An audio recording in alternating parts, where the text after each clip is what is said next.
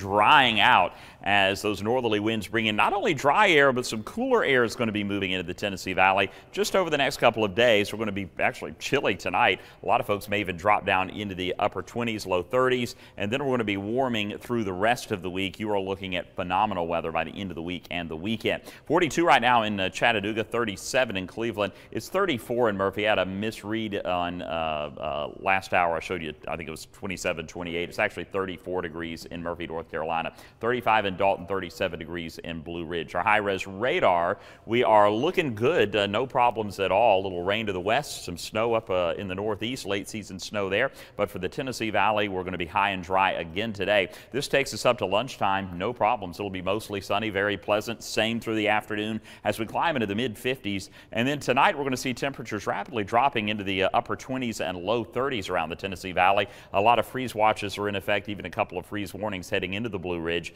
And then moving on through the day Tuesday, the last day of full day of winter, we're going to have clear skies again. We'll get up to about 60 degrees, and then we'll get into the low 60s on Wednesday. And you can see a front moving in from the west. That's going to bring in some cloud cover on Thursday, and maybe even a sprinkle or two early Thursday morning.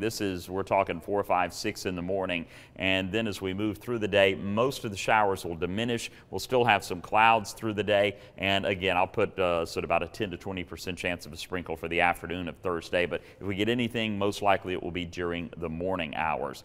After Thursday, clears out Friday, Saturday, Sunday. It'll be dry, even climbing to about 70 over the weekend. Sunshine today, cool and breezy, 56 degrees in Chattanooga.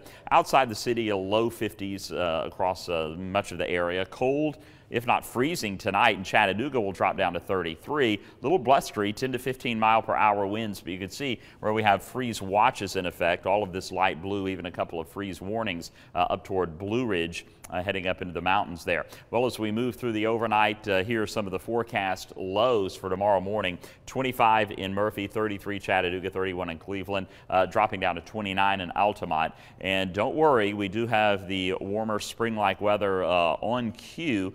Wednesday afternoon getting up to 63. After a few spring sprinkles on Thursday morning, we'll see it climb into 63. And then Friday, Saturday looking great. And then 70 degrees by Sunday. Sure, we'll take that. Clouds moving in again late in the day Sunday. So